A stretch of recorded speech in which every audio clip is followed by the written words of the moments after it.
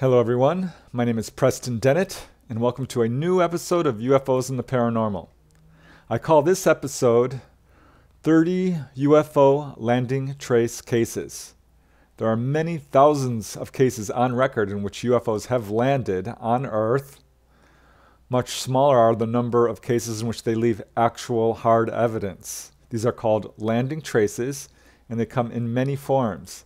These include crushed vegetation, swirled grass, indentations on the ground, burn marks, radiation readings in some cases, unusual elements. There's many different types of UFO landing traces. But these cases have been occurring for a very long time, many decades, and are still occurring to the present day. They have occurred all over the world. And what I like about these cases is they provide hard evidence of the reality of UFOs. Skeptics often say, if UFOs are real, where's the evidence? Well, here it is. And what I'd like to do today is present to you a chronology of some of the best cases. And I've got a lot of them, so let's just get started. The first case I'd like to talk about is probably the most famous case of a landing trace, and that is, of course, the Socorro, New Mexico UFO landing. This occurred on April 24, 1964, and there are actually a number of witnesses to activity at that time. There were two gentlemen, Paul Keyes and Larry Kratzer, who apparently saw a UFO while driving along Highway 60, moving towards the area where Socorro police officer Lonnie Zamora would see this UFO land. At the time, Lonnie Zamora was in pursuit of a speeding motorist when he heard a loud roaring sound, and looking towards the source of this noise, he saw a bright flaming object descend behind a small hill near the location of a dynamite shack.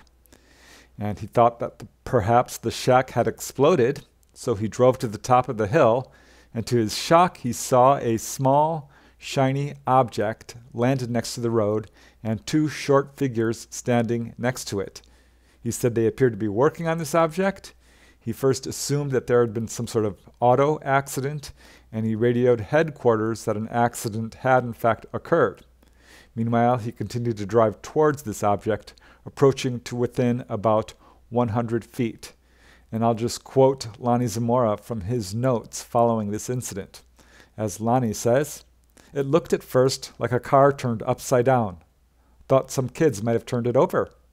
Saw two people in white coveralls very close to the object. One of these persons seemed to turn and look straight at my car and seemed startled. Seemed to quickly jump somewhat. At this time, I began moving my car towards them quickly with the idea to help. Object was like aluminum, was whitish against the mesa background, not chrome, seemed like oval in shape, and I, at first glance, took it to be an overturned white car. The only time I saw these two persons was when I had stopped for possibly 2 seconds or so to glance at the object. Those persons appeared normal in shape, but possibly they were small adults or large kids." So Lonnie drove up to the top of this hill, and as he drove up this hill, the object went out of view behind this hill. But as he got to the top of the hill, the figures were no longer visible. He could see this craft, which appeared to be sitting on landing gear. Seconds later, he heard two thumping sounds and a loud roar. This craft rose upwards, emitting a blast of flame.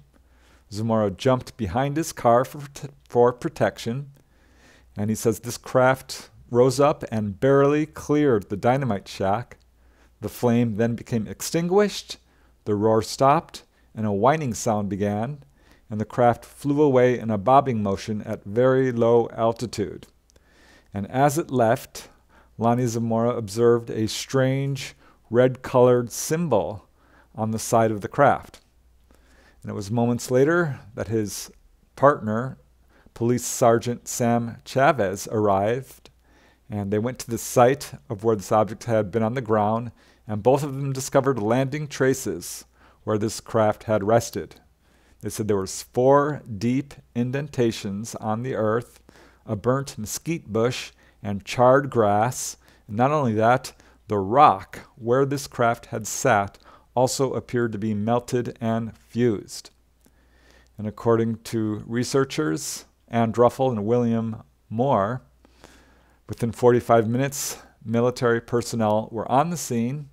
They took away samples of the melted rock, the burned soil, and vegetation. Lonnie Zamora, as it turns out, was friends with Dr. Lincoln La Paz, the famous astronomer. So he heard about this sighting very early on, and Air Force investigators converged on the scene. J. Allen Hynek also investigated the incident shortly after it happened, and he measured these landing marks, determining that the center of gravity of this object corresponded exactly to the location of the burned foliage. At this time, Hynek was still somewhat skeptical of UFOs, but after investigating this case, he was baffled and later wrote that this incident was one of the, quote, major UFO sightings in the history of the Air Force's consideration of this subject. So this object was not far away from the local Socorro airport, and Hynek was surprised it was not caught on their radar.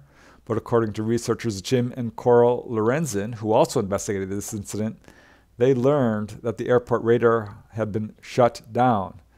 And they speculated that perhaps the facility at White Sands, which did have their radar on, was tracking the object, and this would explain why military officials showed up within hours of the incident. So this was not only investigated by the Air Force, but also by the FBI. We know this because of documents released through the Freedom of Information Act.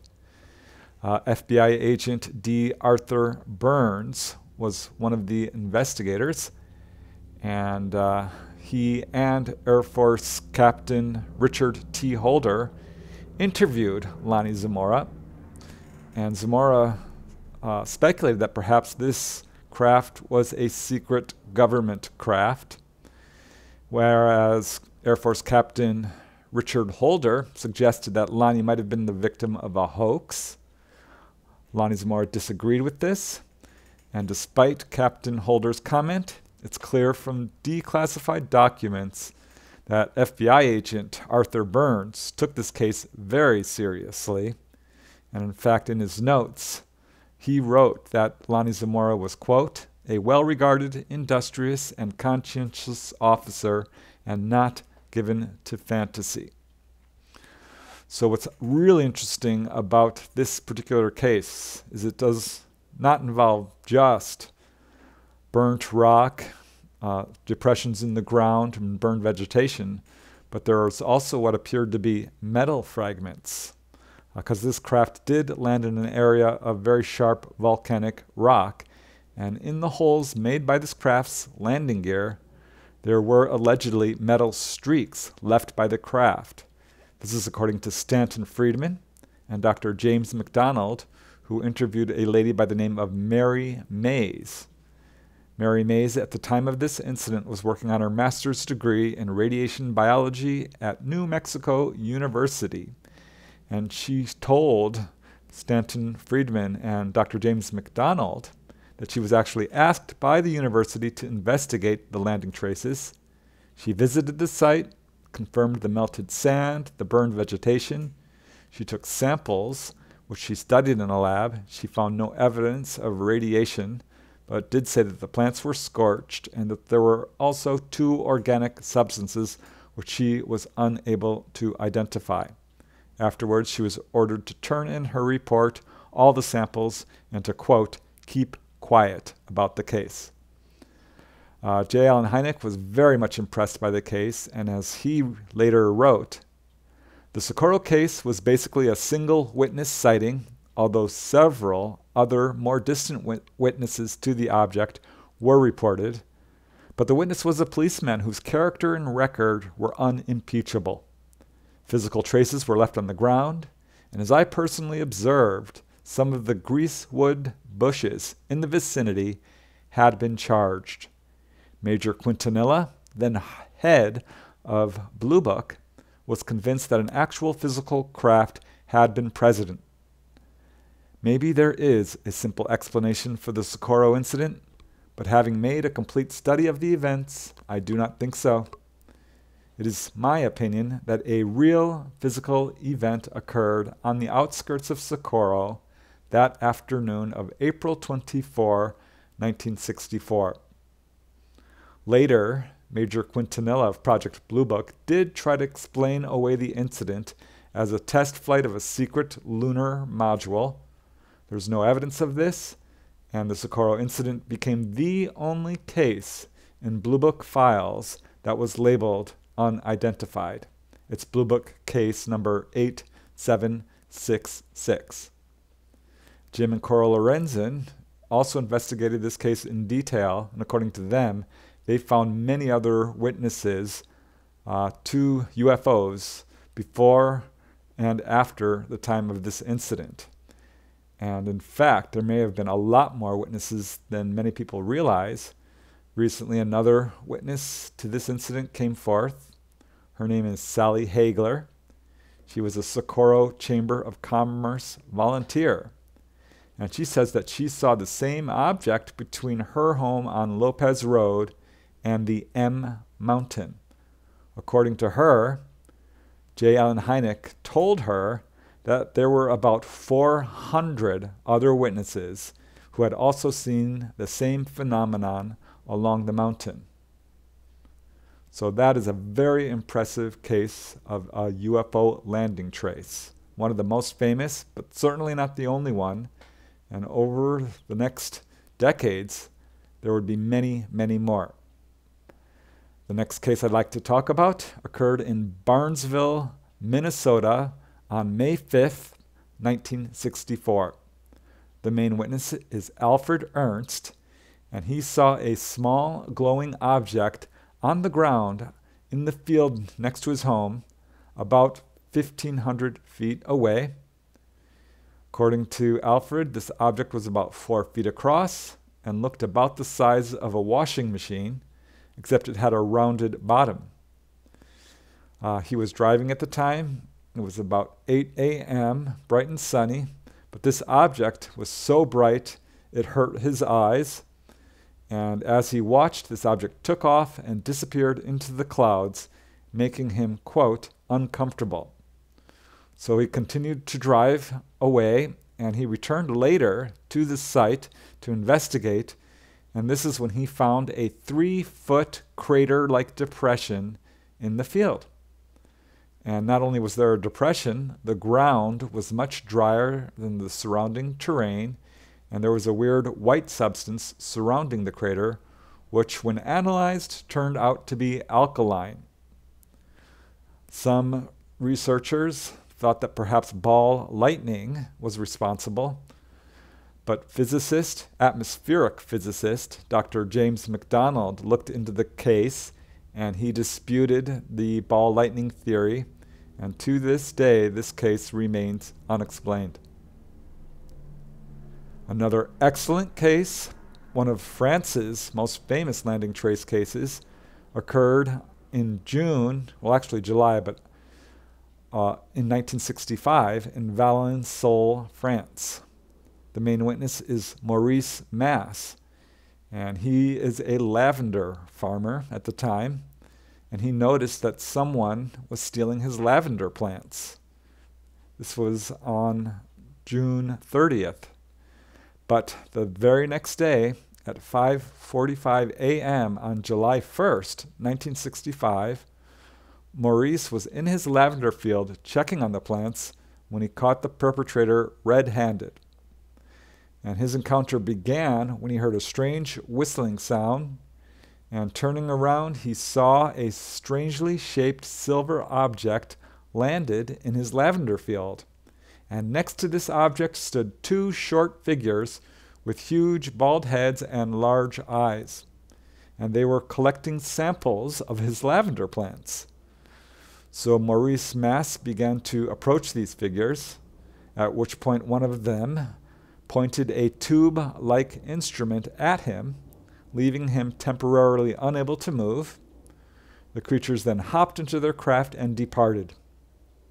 15 minutes passed before Maurice was physically able to move and recover, and he reported his encounter to investigators, and his story gained widespread attention, largely because where this object had landed in his lavender field, all the lavender plants died, and no vegetation would grow.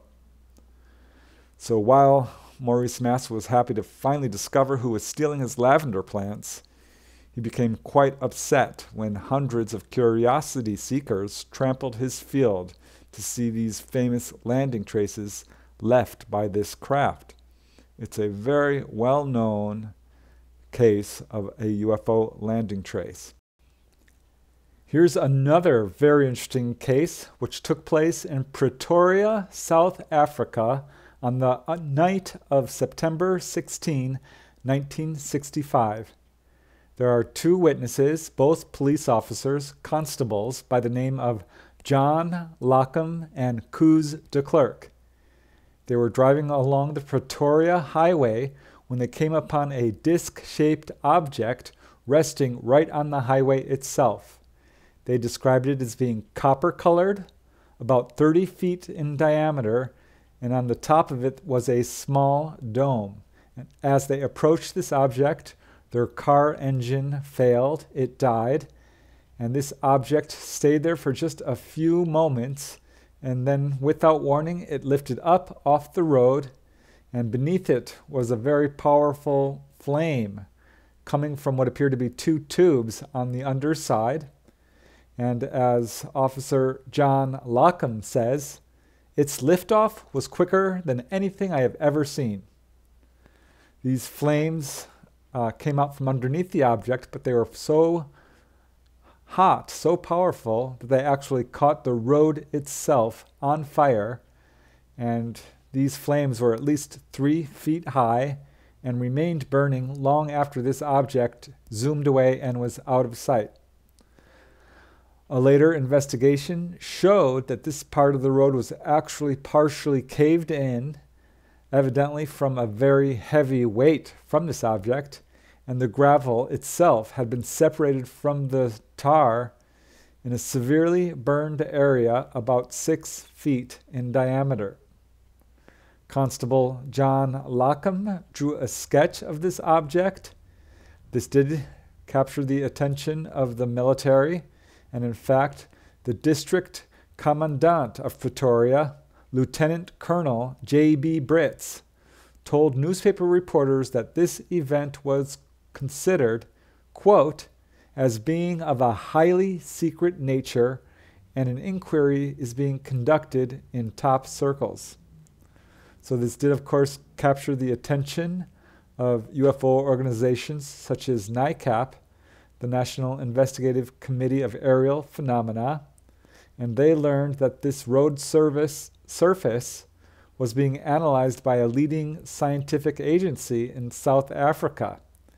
And they attempted to get copies of the analysis reports, but were unable to do so, and the analysis has never been made public. Nevertheless, it's a very well-documented UFO landing trace case. 1 year later, half a year later actually, on January 19, 1966, there was a very famous case in Australia, in Tully, Australia, and this landing trace became known as the Tully saucer nest. This incident began when a banana farmer by the name of George Pedley was driving an electric tractor near his farm, along the neighbor's farm actually, when the engine began to misfire. At the same time, he heard a strange hissing noise, and without warning, a large saucer-shaped object rose from the ground near him and took off at high speed. He said it was a silvery gray, about 25 feet wide, 9 feet thick, and silent except for this hissing noise. And upon examining the site where this object had risen, he saw that the 6-foot-tall reeds were swirled into a counterclockwise circle, and some of them were actually missing. He also saw what appeared to be 4-inch long footprints leading from the landing site into a plowed field. And I'll just quote George Pedley about what he saw in his own words. As he says, "Suddenly, an object rose out of the swamp. When I glanced at it, it was already 30 feet above the ground and at about treetop level. It was a large gray, saucer-shaped object, convex on the top and bottom, and measured some 25 feet across and 9 feet high. While I watched, it rose another 30 feet, spinning very fast. Then it made a shallow dive and took off with tremendous speed. Climbing at an angle of 45 degrees, it disappeared within seconds in a southwesterly direction. I saw no portholes or antennas, and there was no sign of life either in or about the ship." So this case caused quite a sensation. It became very well known. Investigators were very much interested in this case. It's a very well-known, well-verified landing trace case that again became known as the Tully saucer nest. Now we move to one of Australia's most famous sightings. This occurred in Melbourne, Australia, at Westall High School on April 6, 1966. This was during the early noon, or around 11 a.m., when 2 or 3 saucer-shaped objects showed up over the school, and some of them actually began to land. At one, perhaps 2 of them, landed in a grove of trees behind the school known as the Grange. This caught the attention of the children on the playground, and before long, some 200 to 300 children at Westall High School and teachers and school officials all saw these objects as they were darting around. Shortly later, little planes showed up and started circling the area. When some of the kids saw that this object had actually landed on the ground, they jumped the fence and ran towards it, and a small handful of kids came upon this landed object. They said it was quite small, featureless, silver, about the size of a small sports car, and it was giving off an intense heat. It was just on the ground for a few moments before it lifted up, turned vertical, and darted off. This whole incident lasted about 20 minutes, so a fairly long time. And after this object left, the witnesses who were there saw that it had left a circle of crushed grass, and according to some witnesses, the grass itself was also burned, and it appeared to have been exposed to a high heat source. The children were ushered back into the school. The press showed up, as did the military. A cover-up was enacted, and this was covered up successfully for some time, but eventually became very well known. And as I mentioned earlier, it's probably Australia's most famous UFO incident of all times.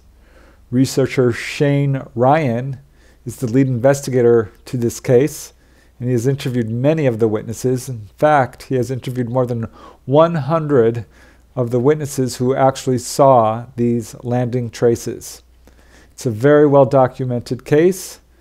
New information is still coming out to this day, and it is definitely deserves a place on this list as having some very interesting landing trace evidence. Another case that really deserves more attention than it's gotten occurred in Gwinner, North Dakota. This was on September 13, 1966 at 7:30 a.m. when 12-year-old Randy E. Rotenberger was waiting for the school bus outside his home. And as he was waiting, he saw flashing lights in the sky approaching, and as it came closer, he could see it was actually a saucer, your classic silver disc. And as Randy says, it looked like 2 bowls put together. He could see 3 protrusions of some sort on the bottom and what looked like an antenna on top. He said it had red and green lights, and it appeared to be about 8 feet thick. And as he watched this thing came down for a landing, he was very impressed, and he did what anyone should do, is go get more witnesses. And he ran inside and got his mom and told her. And as his mom says, the tone of his voice convinced me there was something wrong. He was scared. So they locked the front door, and she quickly went to call the police. At that point, this object made a very loud sound. And as Randy Rotenberger's mother says, I could hear a noise over the phone. It was a whirring sound. They went outside, but by this point the object was gone. Randy and two friends inspected the area where this object was seen, and they found, quote, some burnt marks and tapered holes. Each were about 1 foot in diameter and 5 inches deep. These holes formed a triangle, one side measuring 26 feet, the second 23 feet, and the third 22 feet. These landing traces were examined by many other people. Among them was Cliff Melroe, who was the president of the Melroe Manufacturing Company. And as he says, I've been around equipment all my life. Only a heavy piece of equipment could have made these prints. Something made these holes other than someone trying to be funny. This did quickly catch the attention of the military, and in fact, General Homer Goebel, then commander of the Fargo, North Dakota Air National Guard Base, examined these landing traces and pretty much ignored Randy Rotenberger's testimony and gave a very debunking explanation. He said, and I quote, there was a light rain at the time. There could have been ball lightning. This was not at all consistent with ball lightning. And later, the Air Force agreed that this was not ball lightning. It was unexplained. And in a letter to the National Investigative Committee of Aerial Phenomena, NICAP, Major James H. Eichmann said, the depressions in the ground were compacted solidly. For this reason, the sighting is carried as unidentified in Air Force files. So year after year, there are cases like this. The next one I'd like to talk about occurred on May 7, 1967, in Edmonton, Alberta, Canada. There are 2 witnesses, both young teenagers. It occurred at Mount Pleasant Cemetery. 14-year-old Ricky Banyard and his friend Glenn Coate saw a UFO hovering over the graveyard. They said it looked like 2 bulls attached together, and it was sending beams of light down into the graveyard. They didn't actually see it land, but an inspection of the cemetery later yielded several unexplained rectangular black streaks on the sand and gravel paths leading among the graves. So rocks and pebbles seemed to be charred, but none of the grassy area or trees appeared to have been burned. This was very interesting because investigators actually interviewed the cemetery foreman, Joseph Laforge, who verified that these markings had not been there before. So they were apparently made by this object over this cemetery. It's a very interesting case. Another case occurred that same year on October 9, 1965, in Tucson, Arizona. This was in the evening when a 13-year-old boy by the name of Richard, who was the son of a prominent businessman in the area, was riding his bike around the neighborhood, and he came upon an 8-foot-tall, metallic, cylindrical-shaped object resting on the ground about 50 feet away from him. This was in a little creek bed. This object stood on 2 legs, each of which ended in a large circular pad. Richard could see that this object was unusual, and wondering what it was, he approached closer, And when he got to about 35 feet of this object, it suddenly made a deep, low-pitched hum and took off straight upwards, disappearing into the night sky. He approached where this object had landed and saw obvious imprints in the soil. So investigators were alerted, and Dr. James McDonald showed up and investigated the case and interviewed the witness.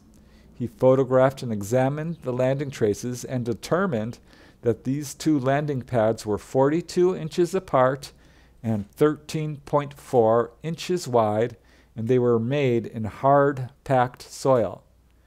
And because these imprints were a couple of inches deep, it was clear that this object was quite heavy. James McDonald was very much impressed by this case, so much so that he decided to contact Air Force officials at nearby Davis-Monthan Air Force Base and informed them about the incident.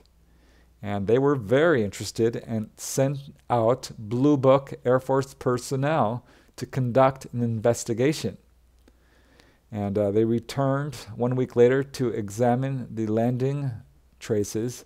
Unfortunately, by this time, there had been a rainstorm and the landing traces were washed away. However, Air Force Colonel Raymond Sleeper later wrote a 60-page report on this case, and he labeled it a hoax. Dr. James McDonald vehemently disagreed, as did Jim and Coral Lorenzen, and they believed that this boy had seen a genuine UFO. So it's a very interesting case with landing trace evidence.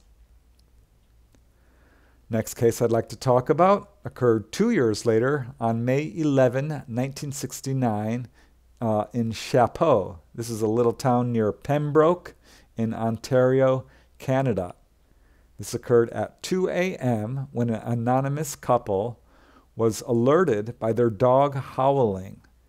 They went outside to find a brightly lit object hovering just a few feet above the field near their home. The husband approached, at which point this object dimmed. It made a low purring sound, and he could now see that it was in fact a dome-shaped object. It promptly took off and disappeared into the night sky. He went back inside, but the next morning they went out to investigate where this object had landed, and they found 3 circular depressions, equally spaced to form a triangle with a rectangular depression 1 to 2 inches in depth near the midpoint of the base of the triangle. Other weird rings were found. Landing trace expert Ted Phillips said that yes, there was this trace, but it was actually only one of 4 such markings that he found. He found several circles. He said that there was one circle which was 32 feet in diameter, another which was 28 feet in diameter, another which was 28.5 feet, and a fourth that was 9 feet in diameter.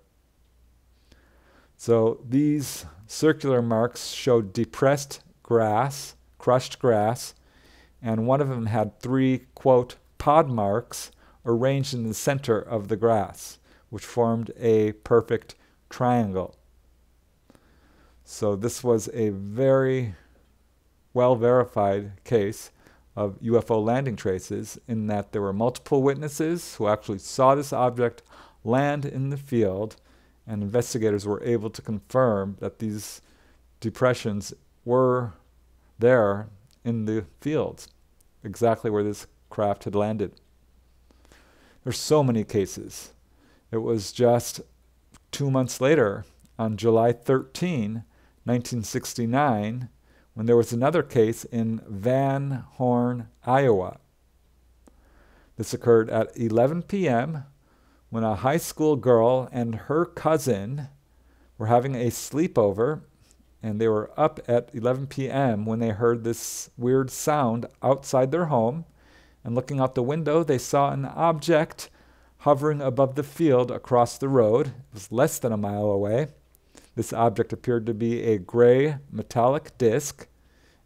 There were no lights on it except for an orange-red band of light around the circumference, and this was bright enough so that the girls were able to see the shape of this object clearly, which they described as, quote, a shallow inverted bowl with a curved bottom.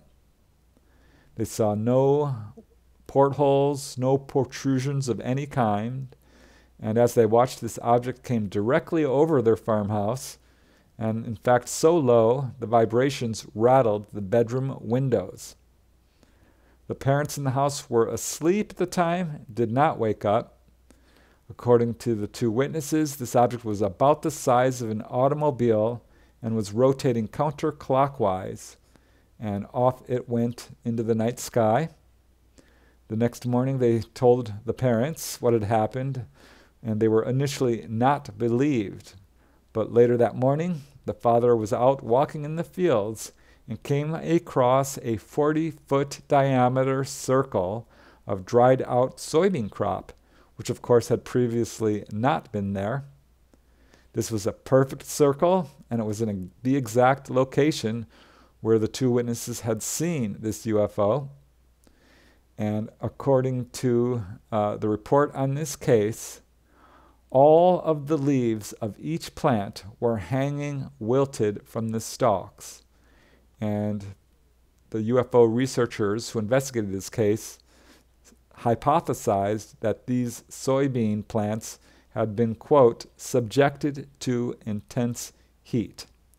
So it's not clear whether this object actually landed or if it was just hovering above the area, because the plants themselves were not broken off or crushed. But there's great photos of these landing traces. UFO investigators arrived on the scene shortly after it occurred.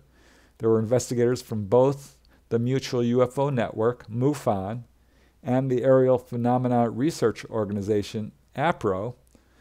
They interviewed the witnesses and confirmed that these landing trace cases did actually exist.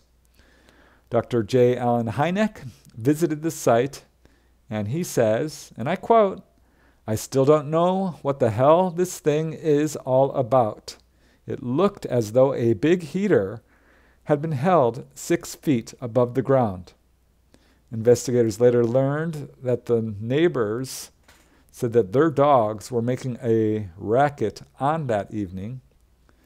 And this case was considered one of the best landing trace cases on record at that time because it had multiple witnesses, and investigators arrived on the scene shortly after and were able to interview the witnesses and confirm the landing trace cases.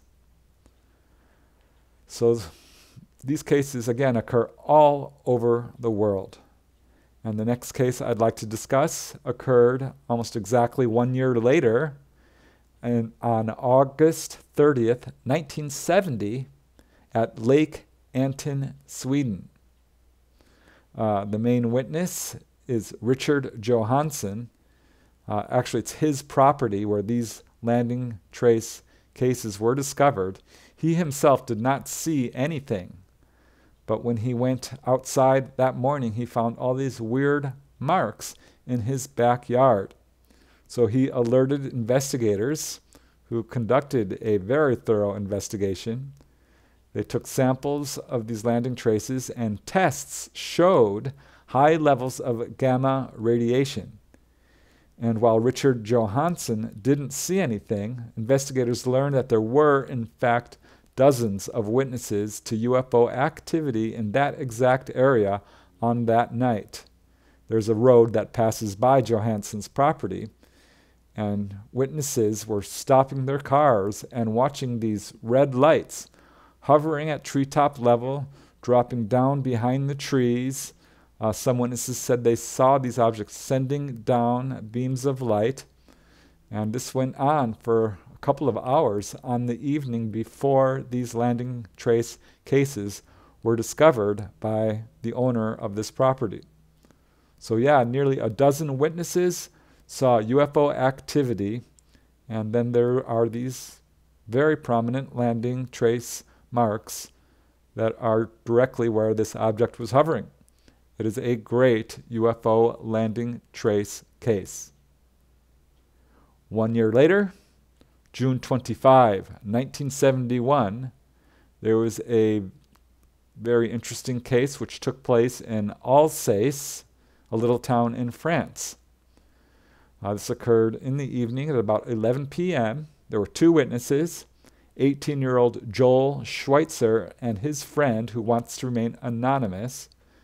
They were returning home after visiting a friend when they saw a light in the distance to the northeast. They first thought it looked like an electric flashlight. It was quite distant from them, but it started to get closer, and they realized it was strange and began to look at it. They said it was very bright. It appeared to be spinning, and as they watched, it came down over the girls' private school in this area and getting closer and closer.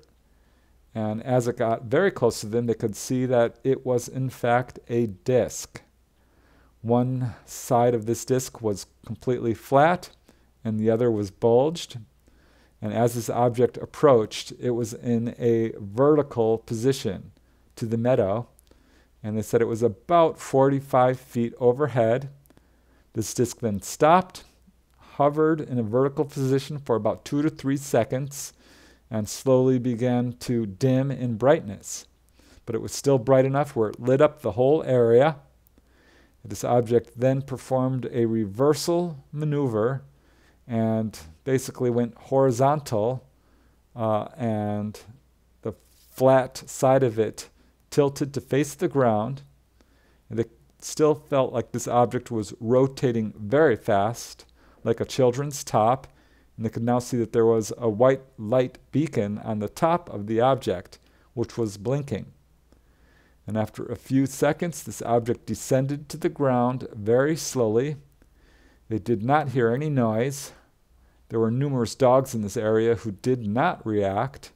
At this point, the two friends became a little bit frightened and were about to run away. Then they saw this object had actually stopped and remained stationary about 75 feet away. They said it looked like it landed in the field, and if not landed, it was very close to the ground, within a foot or two. It lit up this whole area. They could not see any feet or landing gear because it was so bright. And this object remained in place for about a minute and a half, then went up vertically, slowly, and started to rotate again, moving off slowly, and then suddenly darted off at high speed in a horizontal position. They estimate that this object was about 24 feet in diameter and about 6 feet high, metallic. And the next day in the morning, they went to this spot to see if there was any evidence, and they found landing traces in the grass where this object had been. As it turns out, this was a meadow which had been mown, cut down, a few days before. The vegetation, which was mostly alfalfa, was about 6 to 12 inches in height. UFO investigators converged on the scene, and they measured these traces, photographed them. The traces were a circle of just over 18 feet in diameter, and in the center of these traces there was a very prominent H symbol, which was about 6 1/4 feet long. They also found 3 circular marks just under 3 feet in diameter and a small square hole. So again, they took photos, they drew the marks, made a diagram according to the witnesses and the investigators. This grass was flattened and appeared to be blackened, but not actually burned.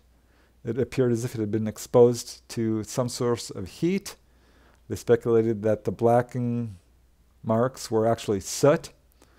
This case is quite controversial. There were accusations of a possible hoax, largely because of this H, which was very much like an H in a normal alphabet and very similar to a standard helicopter landing pad. So it's hard to say. The witnesses do not think this was a helicopter. It made no noise. There was no wind, and there was no evidence of any helicopter flight. But these marks are very prominent and were investigated by researchers. So it is a very interesting landing trace case. And again, not the only one. It was just a few months later, that same year, when one of the most famous landing trace cases in all of UFO history occurred. This was on November 2nd, 1971 in Delphos, Kansas. The main witness is 16-year-old Ron Johnson, and he was outside his home in Delphos with his dog Snowball when he saw a metallic object hovering only a few feet above the ground in his backyard. This object was making a very loud noise and was blindingly bright, so bright, in fact, that it caused after images on his retina. And as this object began to leave, Ron ran inside and got his parents, who came outside just in time to see this object moving off. And now, looking down where this object had hovered, they saw a glowing ring, which they said, and I quote, felt strange, like a slick crust, as if the soil was crystallized. Ron's mother bent down and touched the soil, which she said caused her finger to be numb. She rubbed it off on her leg, and her leg became numb. This numbness lasted for some time. It rained that night, but in the morning, the strange ring was completely dry. That was weird. And it remained in place for quite some time. When snow fell later in the winter, the snow melted everywhere but on that ring. So investigators converged on the scene. Soil samples were taken and sent to a lab, and there were some weird results. There was a substance in these samples, which was an organic organism related to actinomycetalis, which Jacques Vallée, a very well-known investigator, described as an, quote, intermediate organism between bacteria and fungus. This is a material which can fluoresce under certain circumstances. So they speculate that perhaps the radiation or energy from this object affected the organisms that were already in this area. At any rate, police and reporters did show up on the scene, confirmed the presence of the ring. Investigators did as well. It's still there to this day. And later, there was another witness in the area who said that he saw an object descending towards Delphos at the time of this incident. This case has never been explained as anything other than an actual UFO landing and is considered by many to be one of the very best verified landing trace cases on record. And here's a little clip I'd like to play about this case. This is a small portion of the soil taken from a UFO landing site in Delphos, Kansas. The soil in the UFO landing ring is extremely dehydrated and is unable to absorb water. Instead, it simply floats. Soil taken only a few feet away that was not part of the UFO landing ring behaved normally. Within a few seconds, it absorbed the water that we poured on it. Besides being unable to absorb water, UFO-affected soil cannot support seed germination and plant life. Soil taken a few feet away does support normal plant growth. All right, moving along. Another very interesting case occurred on November 12, 1972 at the Rosemead High School in Middelburg, South Africa. It was around 9:30 p.m. on that evening when two police officers noticed a glowing object over a nearby hill They watched it through binoculars and said that as they watched it, it actually changed color and shape. And while they were watching it, there were other witnesses in the area, 4 men who had been hired to guard the nearby petrol dump next to this hill, and they watched this object descend and hover or land directly on the fenced-in tennis courts of the Rosemead High School. 2 of these witnesses, P.K. Nell and S.J. Rousseau, said that the red lights were directly on the court itself, moving in a circular pattern.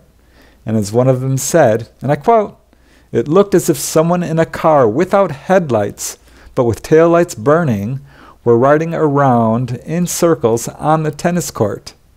This is what they told the police, who later investigated this case.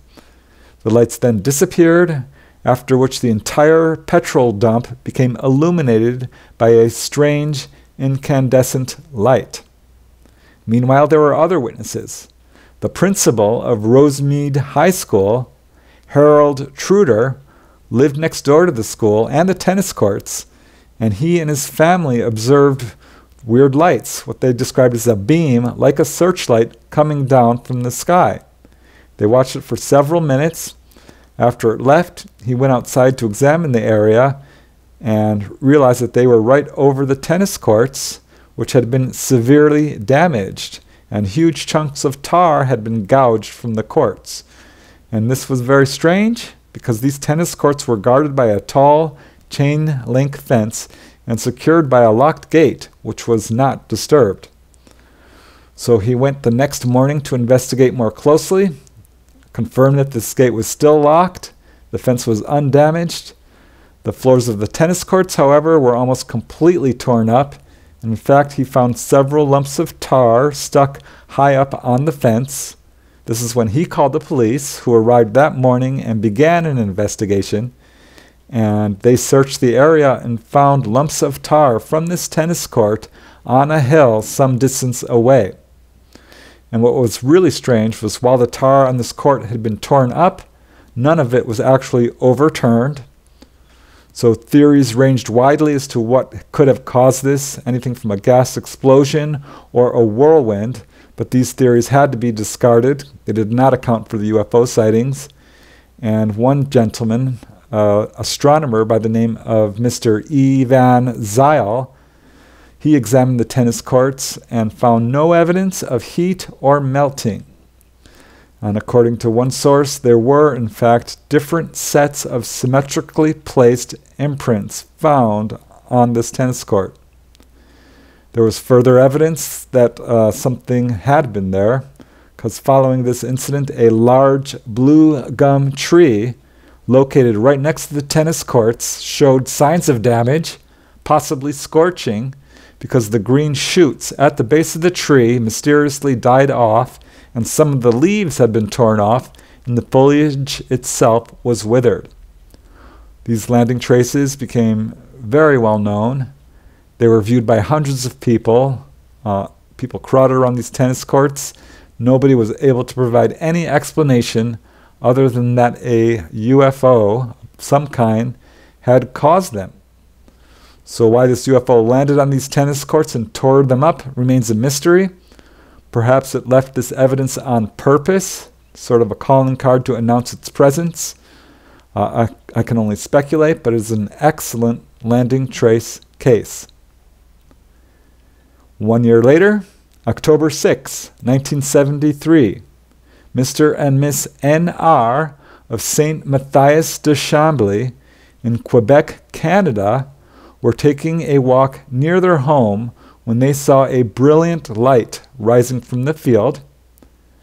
And the next morning, there was still activity. They saw smoke rising from this field in the same area, and looking, they saw this yellow dome-shaped object. And as they watched, this object emitted another object. A smaller object came out of the larger one. And at this point, they saw 5 small figures. And at first, they thought that perhaps they were Boy Scouts, but it was very strange because these figures each wore bright yellow suits and what appeared to be a helmet, and they were moving very quickly, carrying something between these two objects. So they watched this for about 15 minutes, at which point they turned away, and when they looked back, this object was gone. So they were quite puzzled, wondering, was this Boy Scouts or what? They were very much puzzled because there was no roads to this area. And investigation from researchers later revealed that their neighbor had seen what was apparently the same object take off from this area. It was their daughter who first went to investigate where this object had landed, and she found a 45-foot circle of burned and crushed grass. And apparently there may have been some radiation, because after leaving this area, she became quite ill with a headache, nausea, and vomiting. This was not verified scientifically, but nevertheless, this remains a very intriguing landing trace case. And there are quite a few in Canada. It was just 1 year later, not even, on June 25, 1974, when Mr. and Miss L of Saint Cyril de Wendover in Quebec, Canada, saw a red glowing object making a loud thrumming noise just outside their trailer home. It was very close, about 15 feet from their window, and looking out they also saw 4 6-foot-tall robotic-like figures examining the empty trailer next to theirs. These were not normal people. These figures had what looked like glowing red rings around their torsos. They floated rather than walked, and the object itself, they said, was domed and had red and white lights on top and orange lights around the base, and was casting yellow beams of light onto the ground. Investigators converged onto the scene and discovered and photographed 3 sets of tripod imprints, presumably left by this dome-shaped UFO on the far side of the creek. These landing traces showed that the grass in this area was swept in a, quote, nest fashion. Later, this area was mowed down, and the grass in this area grew twice as high as the other grass nearby. There was other evidence found, including several flat pieces of a, quote, strange substance of white color. It was similar to plastic and was found where these robotic-like creatures had been seen. There's no other information on this case, but nevertheless it's a very well-verified and interesting case of a UFO landing trace. Just a few months later, that same year, also in Canada, on August 16, 1974, 3 young boys, aged 7 to 10, were returning to their homes at Port Coquitlam in British Columbia, Canada. They heard a high-pitched whining sound and saw an object moving over some trees and starting to land in a nearby field. One of the boys, David Bates, was holding his pet cat. The cat became very frightened when this object appeared and squirmed and eventually leapt from David's arms. It ran just a short distance, then dropped in its tracks mysteriously and was unconscious. The boys looked up at this object. They said it had a red light on top and green and white flashing lights on its edges. It was very, very loud, making this loud whining noise, so loud it hurt their ears. As this object landed, the cat woke up. David scooped up his cat again, and they approached this object to within 150 feet, close enough that as it landed, they could feel the heat and a blast of dust coming from this object. They could also see landing legs and blue sparks coming from underneath the object. The object, they said, was saucer-shaped. It had a weird chain-like markings around the circumference, and as they watched, they could also see a doorway. And seeing this doorway was enough to frighten them away. They fled the area in fear and ran home, ran inside, said there was a UFO outside. They slammed the door closed, locked it, ran to the windows, started closing all the shutters. No one believed them until the next day when they returned with a neighbor and found landing traces, indentations on the ground, and burned marks. This neighbor actually touched the landing traces, and she said her hand instantly became numb. They called UFO researchers who investigated this area, and based on the size of the landing trace cases, they determined that this object was about 20 feet in diameter. And not only was there crushed grass, but they also found a chalk-like dust. They brought out a radiation detector, but found no evidence of radiation. One interesting detail was noted. The mother of one of the witnesses, David Bates' mother, said that her clock had mysteriously run 1 hour ahead on the night of the incident. She couldn't explain it. This was something that never happened before or since. So there are some very interesting details to this case, but most important here are these landing traces. All right, moving along. Still that same year, again in Canada, just 2 weeks later actually, on September 1st, 1974, is one of Canada's most famous cases of all. The main witness is a farmer by the name of Edwin Fuhr of Langenburg in Saskatchewan, Canada. He was out in the fields next to his home. He grows a crop called rape, and he saw a bun-shaped metallic object hovering 1 foot over the crops in his field, and there were 4 other objects hovering slightly higher nearby. And he walked around this object. He approached right close to it, and he could see that the grass was being swirled in a clockwise motion. And seeing that this object was spinning and swirling this grass, he became alarmed and stepped back a little bit, but still observed it from a very near location and watched these objects for about 15 minutes. And finally, after 15 minutes, this one object lifted up, emitting a vapor or mist and a strong blast of wind, and it left, followed by the 4 other objects. He called the police, the constables, who came and verified the incident. According to Edwin Fuhr, his cattle did seem to react to the presence of this object, and police investigators later found other weird landing traces, circles, in this same area. And according to Constable Morier, and I quote, "They took me out to where they'd seen these things in the grass. I saw the rings.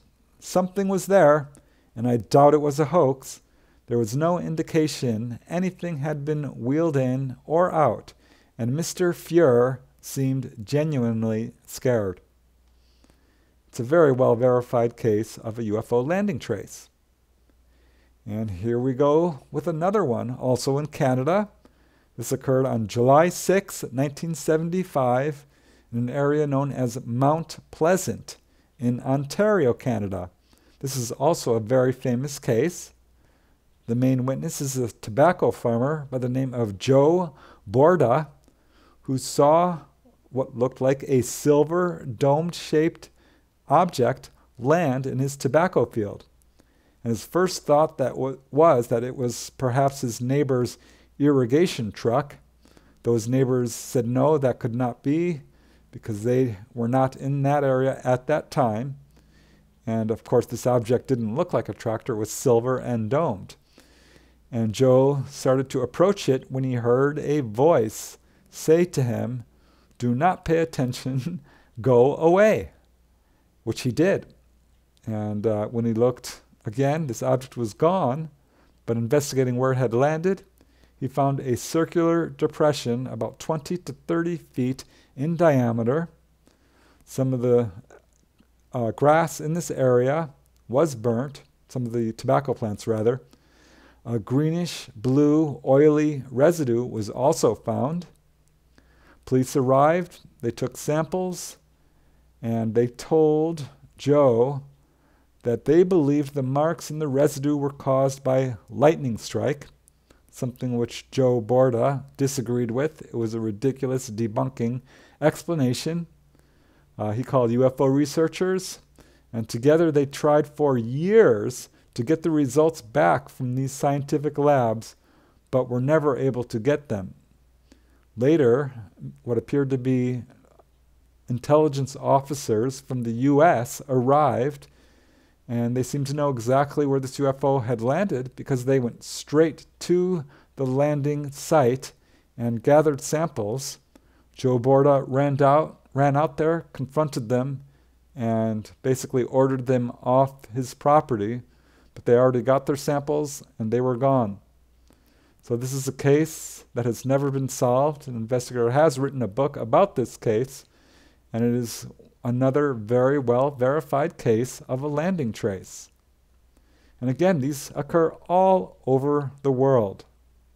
1 year later, in February of 1976, there was an excellent case in Kettering in Tasmania.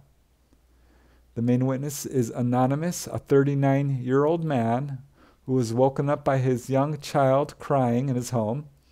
And looking outside, he saw what he first thought was a plane coming down from the east towards the shore of Little Oyster Cove.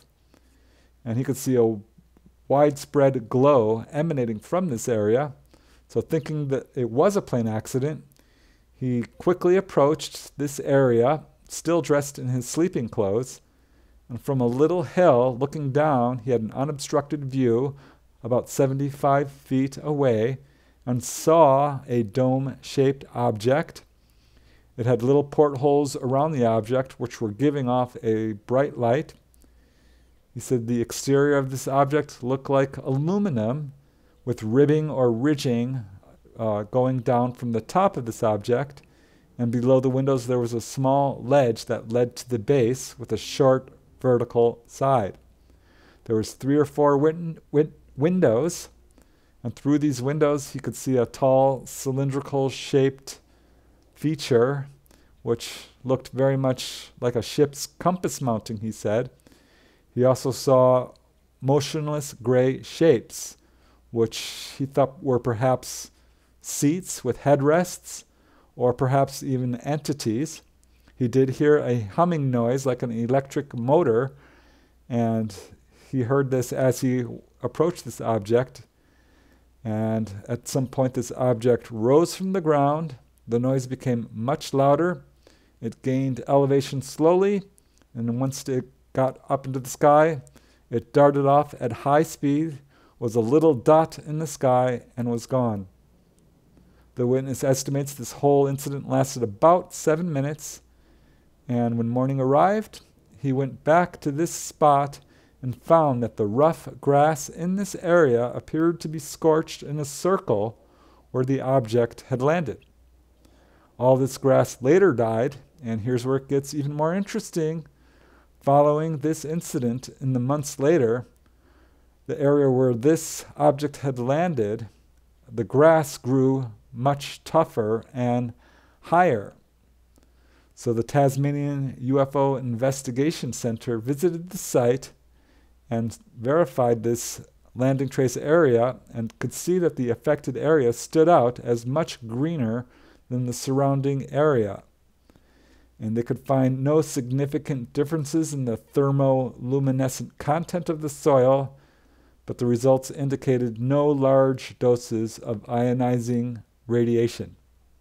One case, which occurred later that year in June of 1976, and actually for many years beyond that, is a very controversial case and one of the most famous cases in the world. It occurred in an area by the name of Hinwil, Switzerland, and the main witness is a farmer by the name of Billy Meyer. Billy Meyer is, of course, most famous for taking numerous very clear photographs and films of UFOs. Billy Meyer says he's been in touch with human-looking ETs, which he calls Pleiadians or Plejarans. His main contact is Semyazi. This case, again, is quite controversial. There have been accusations of a hoax and some evidence of a hoax, but a lot of the evidence has never been explained. There are metal fragments which were investigated by scientist Marcel Vogel, who said were quite unusual. There are also literally hundreds of witnesses who have seen these UFOs in Billy Meier's presence, which have never been explained. So this case did somewhat divide the UFO community. There are some who insisted it's a hoax, and some who say no, it's absolutely valid. But interesting here, there are many examples of landing trace cases that have never been explained. These include circular depressions in a triangular formation of swirled and crushed grass, as well as melted ice and snow. There are numerous books about this case, written primarily by Wendell Stevens, who is a big believer in this case. Researcher Gary Kinder also wrote the book Light Years and came away convinced. And there are other books on this case. Many people still stand behind Billy Meier. I present this case for what it's worth because it does involve numerous landing trace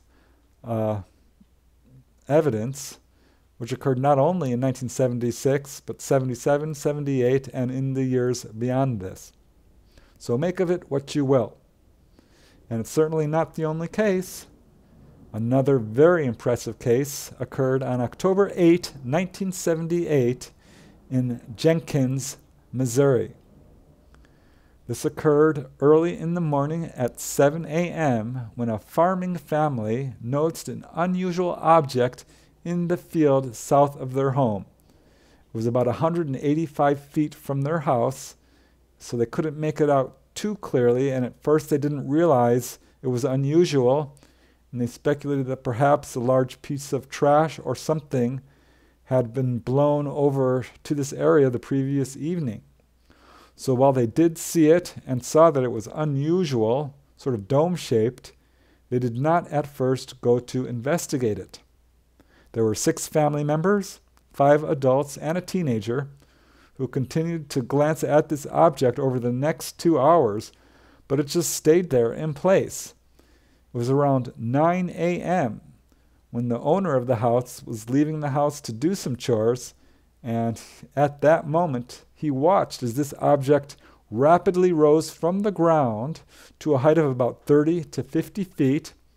Everyone else in the house ran out to watch, and they all watched this object move slowly and silently to the west, ascending rapidly.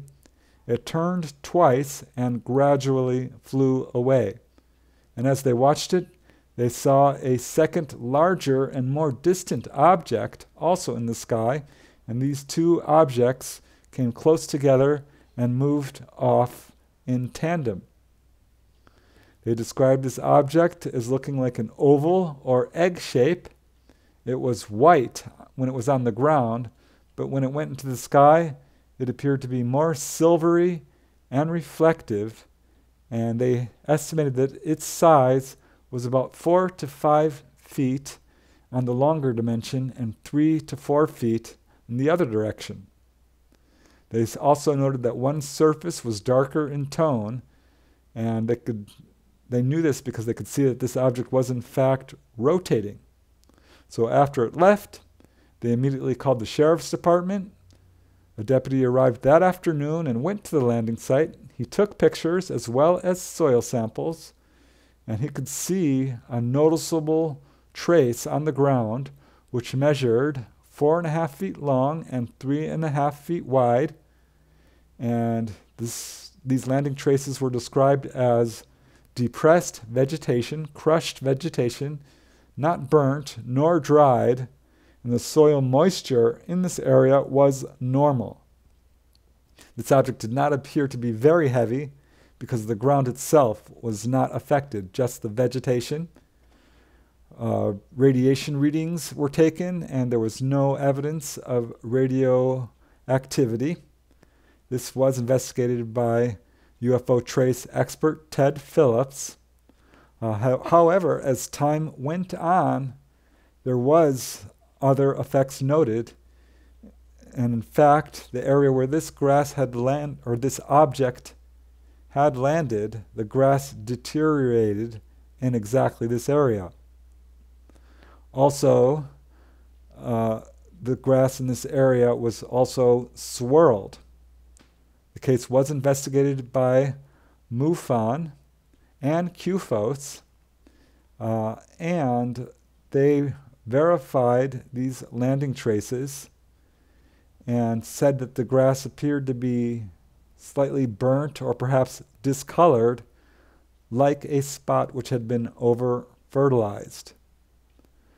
They did take samples, sent them to a college laboratory, which showed no unusual chemicals or volatile organics or solvents or fertilizer or anything. It was not a balloon because they asked the farmer, and he said that, oh yeah, he had recovered weather balloons previously, and he knew very well what these looked like. There were cows in this area who did not react to the presence of this object, but nevertheless, it's a very well verified case. There's multiple witnesses. Landing traces were tested in a lab and verified by police and UFO investigators. So yeah, it's a great case. Next case I'd like to talk about occurred in West Lothian, Scotland, and has come to be known as the Detchmont Woods incident. This occurred in the Detchmont Woods on November 9, 1979. The main witness is forestry worker Robert Taylor. He had gone into the Detchmont Woods. He parked his truck and walked with his dog into the forest about 1,000 feet into the forest to pick some saplings. And that's when he came upon a clearing inside of which there was a 20-foot wide silvery object. He said it was silvery gray, rough textured, metallic, and had some weird protrusions on it. And he said it looked almost camouflaged. So he approached closer to investigate, at which point 2 small 3-foot wide metallic spheres came out. They reminded him of sea mines, and they made a weird plopping noise as they rolled towards him along the ground. And before he could get away, they attached themselves to his legs, to his pants, and began hissing and emitting a terrible odor, which he said was like burning automobile brake linings. This caused him to cough and gasp for air, and these little circular objects started to drag Robert towards the larger object, and at this point he lost consciousness. He woke up an undetermined time later. He was quite weak. He was unable to speak. He had a powerful headache, and he was very much disoriented. He made it back to his truck and drove home. Didn't make it all the way home. He crashed his truck into a ditch and had to walk the rest of the way. But he finally made it home, stumbled into his house. His wife was absolutely shocked to see his condition, and she wanted to call the police. But Robert was hesitant to do that because he didn't think they would believe him. So they called a friend and a doctor. And the next day, Robert Taylor and his friend returned to the site of the event and discovered strange indentations on the forest floor. One of these sets of indentations was described as looking very much like rungs in a ladder, while the other indentations, which numbered about 40 in total, were suspected to be tracks left by these smaller objects, these round spheres. There were no scorch marks seen on the forest floor. This was eventually investigated by the police. The staff of the Livingston Development Corporation also took photographs of the scene. UFO researchers became interested and interviewed Robert Taylor and also investigated the area. The only tracks found were these weird markings on the earth, and this case has now become very well known and is in fact one of Scotland's most famous cases. Another very, very famous case occurred in the late days of December 1980, over a period of days actually, and this has come to be known as the Bentwaters Incident or the Rendlesham Forest Incident. This is in England, and it was a days-long event involving dozens of witnesses, multiple objects. Some sent down beams of light, and at least one of these objects landed in the forest itself. There were witnesses who were able to approach and walk around this object or even touch it. Some did experience physiological reactions as a result. There was a lot of other witnesses in the area who lived around who saw these strange lights. Many reported animal reactions. There was official confirmation from the government that this object did in fact land and was seen by many, many of the military officers. So it's a very well verified event. There are over a dozen books on this case. It's a very complicated case, so I won't get into all the details other than to say that there was landing trace evidence. The area where this object had landed, they found little holes where these apparent legs or landing gear had landed. Also, radiation readings were taken and were found to be significantly higher where this object had landed than in the surrounding area. So many people know about this case, but what is not well known is that there are landing traces which were scientifically verified. Just days later, France's best verified UFO landing trace occurred on January 8, 1981. The main witness is a man by the name of Renato Nicolai, and this occurred in an area called Trans-en-Provence in France. And Renato Nicolai was outside his home when he heard a whistling sound. He turned around and saw that a classic metallic saucer had landed in his field. This object took off almost immediately, but looking where it had landed, he saw burn marks and significant depressions on the ground. He immediately called the police, and UFO investigators also arrived, and this soon became one of the most studied landing trace cases really in the world. Samples were taken, multiple samples, and studied in multiple scientific labs. French investigators studied these landing marks and determined that this object must have weighed about 4 to 5 tons and heated the ground to a temperature of about an estimated 570 to 1,100 degrees Fahrenheit. So very, very hot. Inside this ring where the object had landed, the soil was crushed, and the chlorophyll in the plants and vegetation were largely destroyed. There was possible radiation. The plants themselves appeared to have been aged, as if their growth was accelerated. And judging from how deep the soil was depressed, this object was very, very heavy, 4 to 5 tons. It's quite amazing. It's one of the most studied and best verified UFO landings, not only in France, but in all of UFO history, and is definitely France's most famous landing trace case, next to the Maurice Masse case in Valençol. Now I'd like to move on to another case which occurred in the United States on June 30, 1983. The main witness is Debbie Jordan Cauble. She was also known as Kathy Davis and became the star witness in Bud Hopkins' book, Intruders.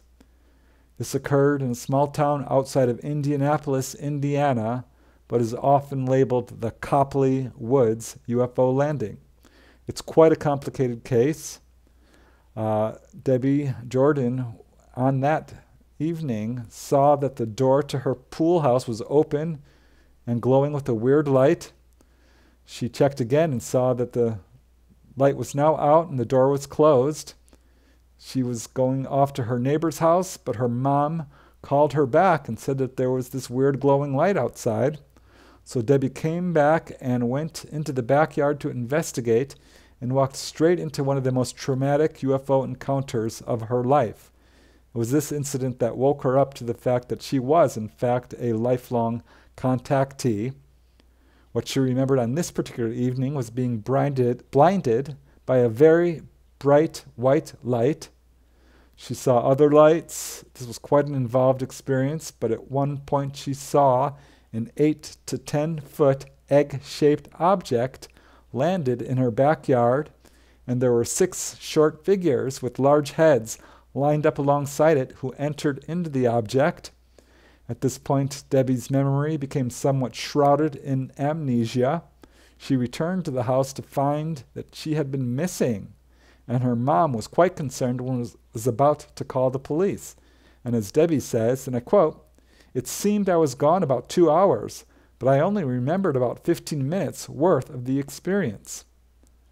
But her memory was quite clouded at this point. She didn't realize how unusual this event was, did not remember. And shortly after it occurred, she and other family members decided to go swimming, and this is when they first noticed something very unusual. And I will just quote Debbie directly, as Debbie says, "As we walked through the backyard to the swimming pool, my neighbor's daughter suddenly jumped up and yelled, 'Ouch!' She said she had stepped on something that made her foot burn, and now her foot was getting numb. By the time we reached the pool, she said her foot felt numb all the way to the knee, but yet she could walk on it. We weren't in the pool more than 10 or 15 minutes when we all started feeling nauseated, and my eyesight started getting real fuzzy, even though I had not had my head underwater. I could see halos all around the outside lights, and it was making me dizzy. The girls left, and I went to bed." The next morning, Debbie woke up to find that her eyes were swollen shut. She was rushed to the hospital and sent to see a specialist, and as she says, "The doctor was stunned at the extent of my injury. He kept asking me if I had looked into the arc of a welder's torch or the sun. I had not. I was given several tubes of cream and some drops to try to heal my eyes." According to Debbie, it took several weeks for her eyes to recover, and to this day they are sensitive to light. She's farsighted, and still her eyes will burn and turn red, and she still has problems with it. A few days later, for the July 4th celebration, they went into the backyard, and this is when they really noticed the landing traces. And again, I'd like to quote Debbie directly, as she says, "My nephew was the first to notice the marks in the yard. It was an 8-foot circle with a 20-foot swath coming off it. The swath ended in a perfect arch and was exactly 2 feet wide. All the grass in this mark was brownish gray and wilted. The dirt was gray and hard. The first thing my mother said when she saw that mark was, 'Oh, that's where our UFO landed.' I just looked at her like she was nuts, and I thought to myself, what is wrong with her? Suddenly, as I looked at this mark, I began to panic. I could feel my pulse race and the sweat beating on my brow. I started feeling faint, and I started remembering without hypnosis." So she began to recall seeing this craft had landed, figures, and so forth, and this caused a great deal of consequences for several years. She got sick and stayed sick for over a year. She developed life-threatening allergies, rashes, fevers, swollen glands, diarrhea, bleeding gums. Her hair started falling out. Her fingernails grew thin, and more. She had irregular heartbeat, panic attacks daily for a long time. Also, her dog became very sick and died 2 months later. Significant here are these landing traces. And as Debbie says, the mark in the yard remained there for nearly 5 years.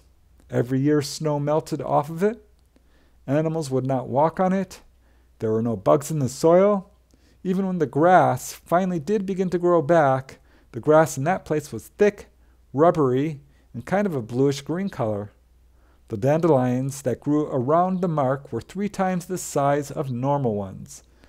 The tomato plants my mom had out by the pool were the size of grapefruits, but when you tried to eat them, they were so acidic the skin on your lips would peel off, and the vines were as big as my forearms.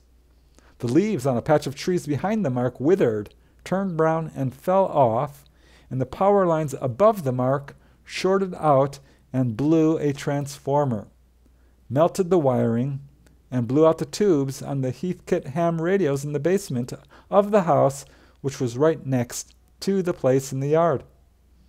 And that's not all. Debbie later found out that her neighbors saw literally hundreds of orbs of light in the trees that night. And again, her case was investigated by Bud Hopkins, who, Debbie says, spent an enormous amount of time and money doing a very thorough investigation. And Debbie was subjected to an array of medical and psychological tests. She passed a lie detector test. And Bud Hopkins, again, wrote the book Intruders, The Incredible Visitations at Copley Woods. And Debbie Jordan Cobble has since written a few books herself, most notably the book Abducted, and very recently another book called Extraordinary Contact. It's a very well-verified landing trace case, not to mention the pretty alarming physiological effects and all the other eyewitnesses.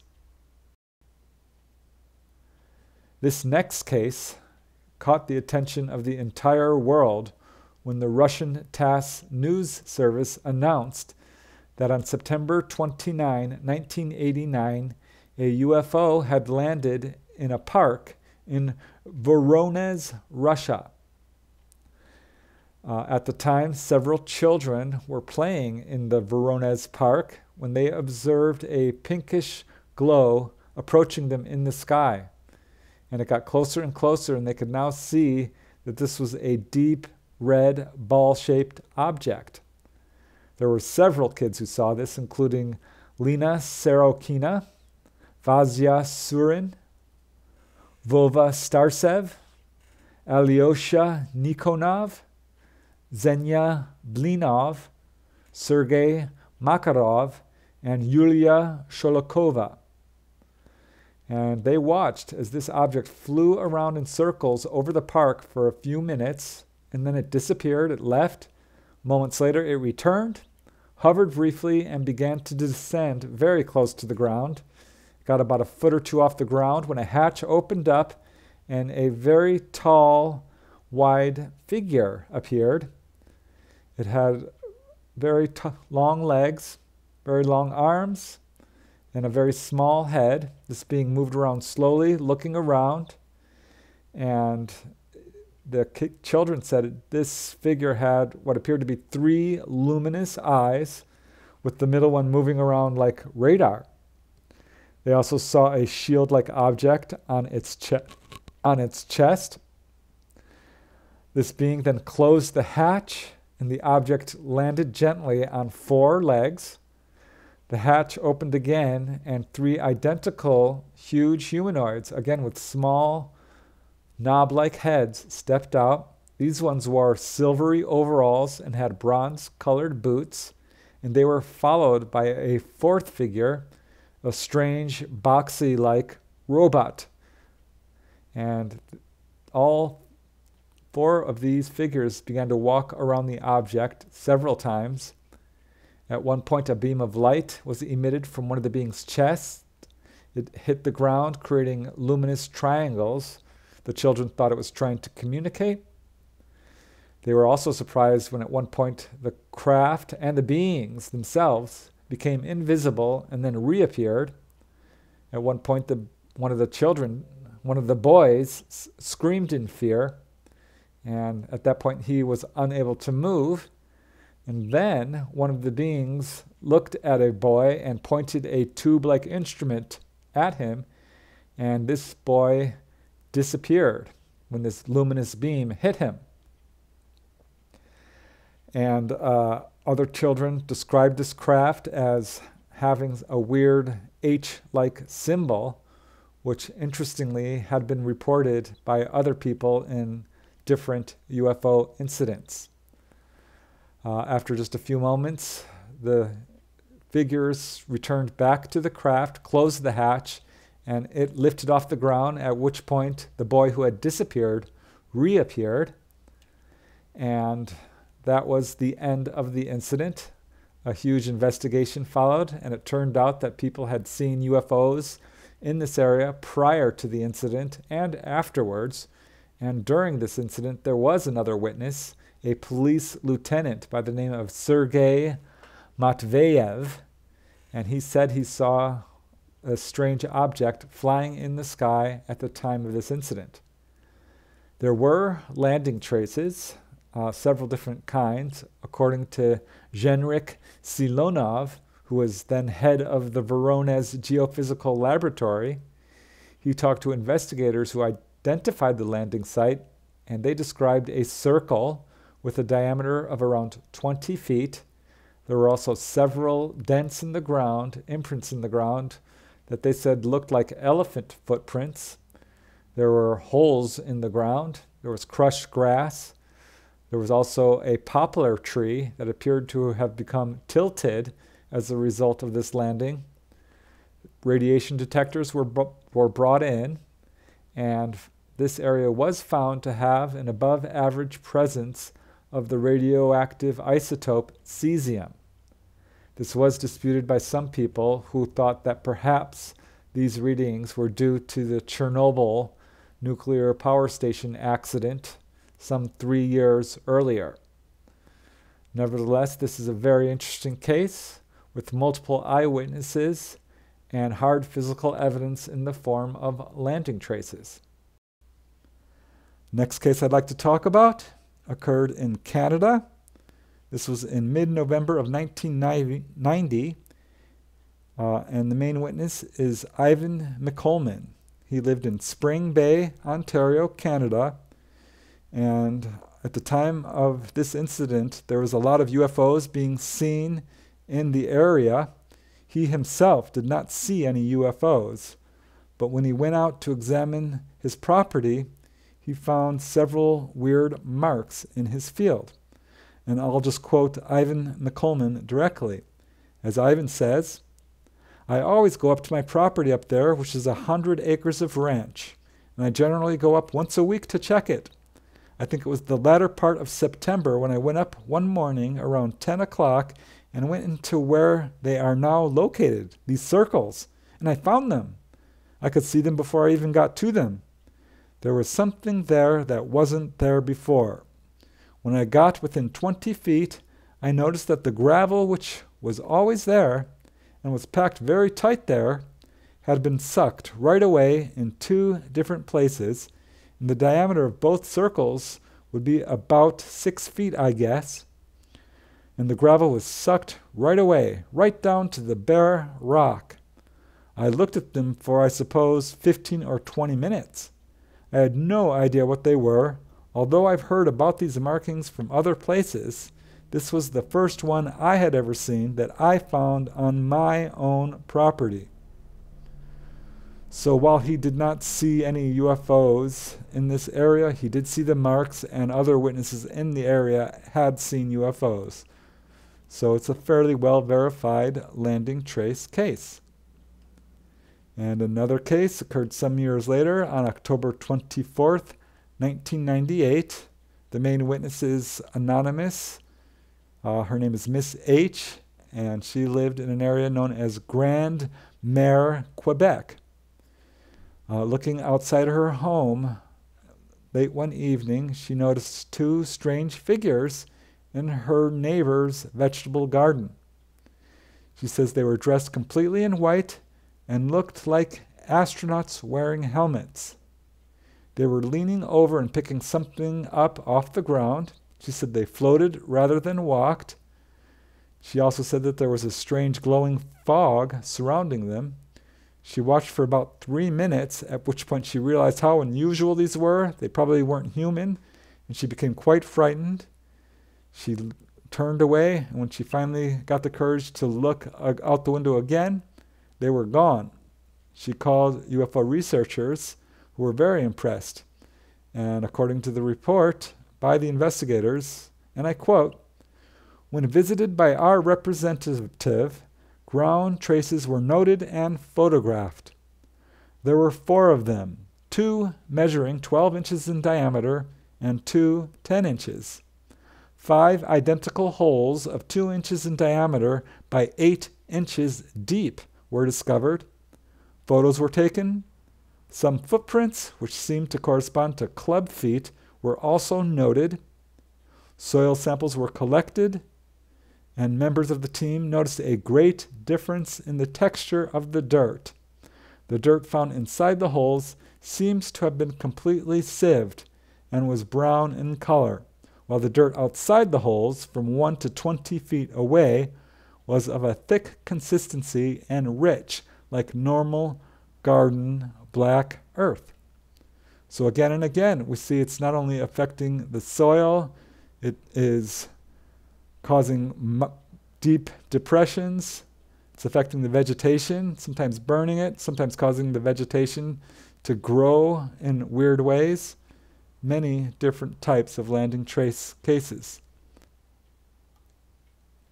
Another very interesting and relatively recent case occurred on August 11, 2003. This was in Szczecin, Poland, and again occurred on August 11th, 2003 at 5 a.m.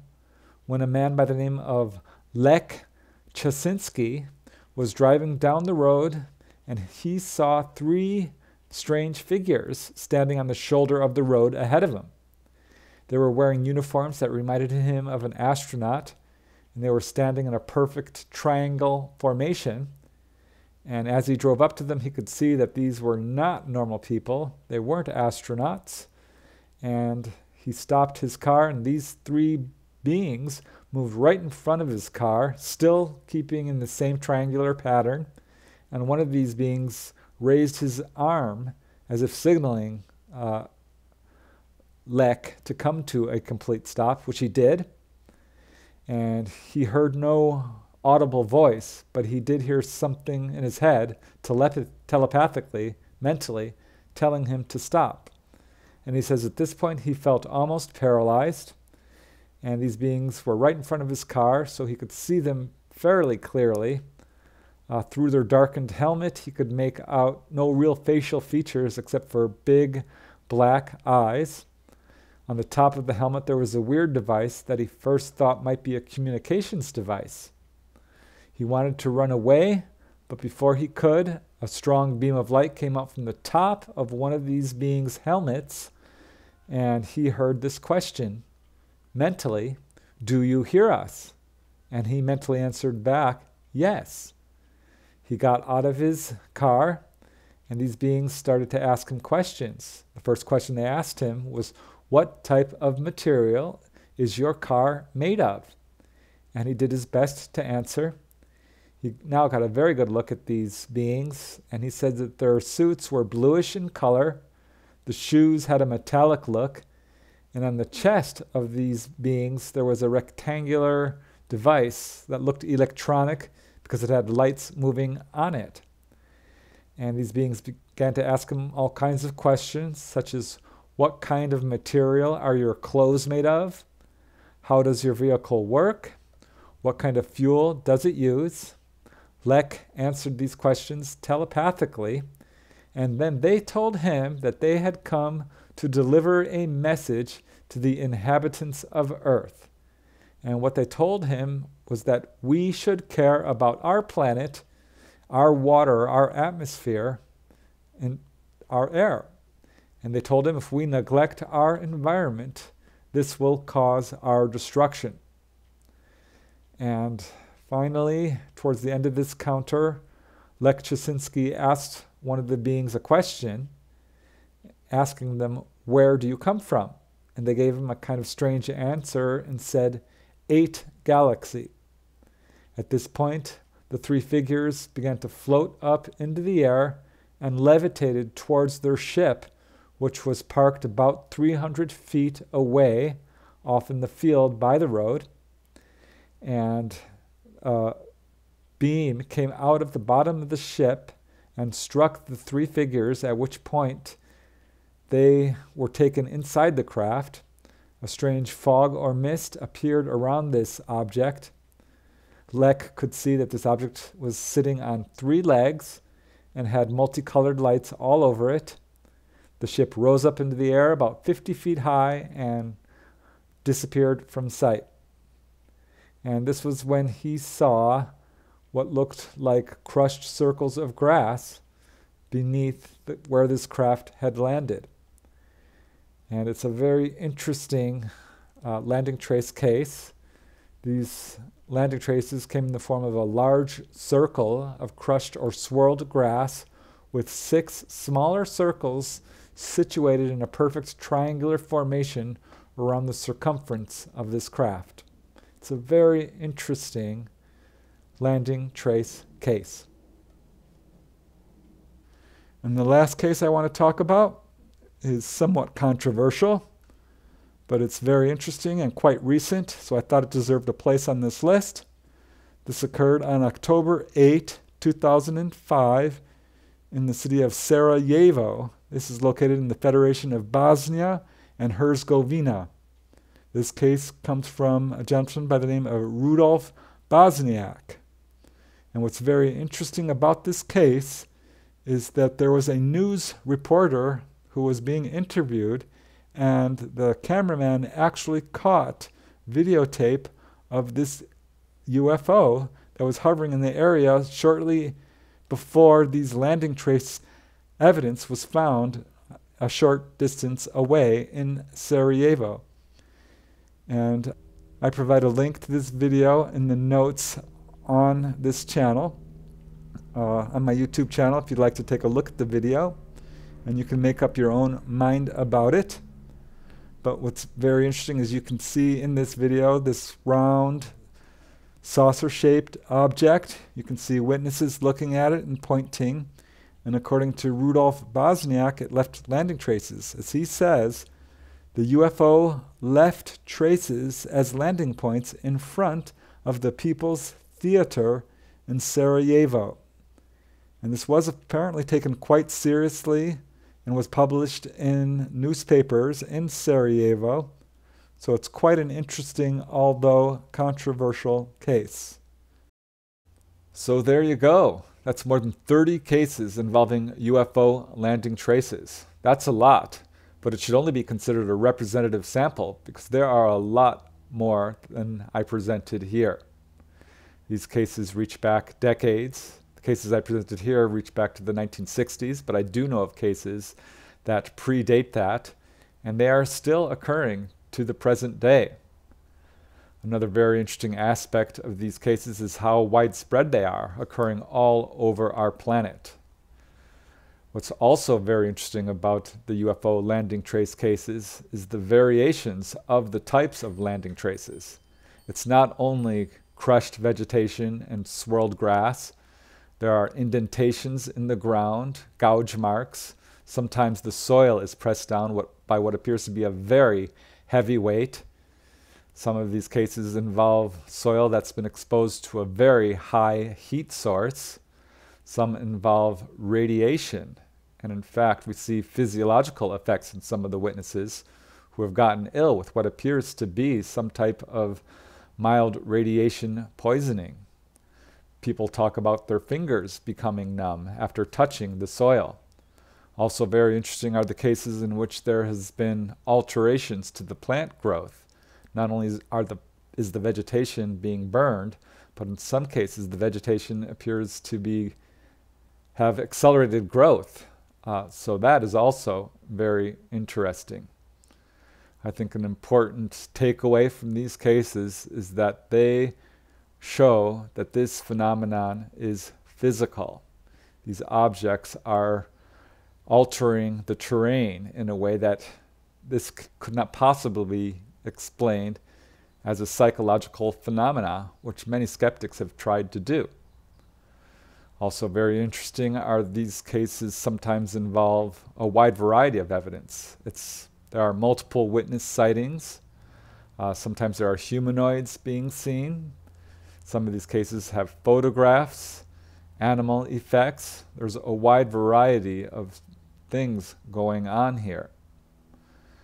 So the most important aspect of this case is that it does provide hard physical evidence, and skeptics really don't have a leg to stand on in these cases because they prove UFO reality. And I wonder if that is why these landings are taking place. This is pure speculation, but why are these objects coming in for a landing? Most of these cases do not appear to involve what we would term onboard UFO encounters or abductions. Sometimes they're coming out to perhaps pick flowers or dig in the soil, but sometimes they seem to just land and take off. And I'm wondering if they are doing that as a sort of display to prove their presence and provide hard physical evidence for all of us. Again, that's pure speculation. I don't know, but it does raise an interesting point. But most importantly, this is hard physical evidence that deserves a lot more attention than it's getting. And that's really why I wanted to do this episode for you today. I hope you've enjoyed it. I really want to thank you for watching. I truly appreciate it. And until next time, keep searching for answers, keep looking for the truth, and most importantly, keep having fun.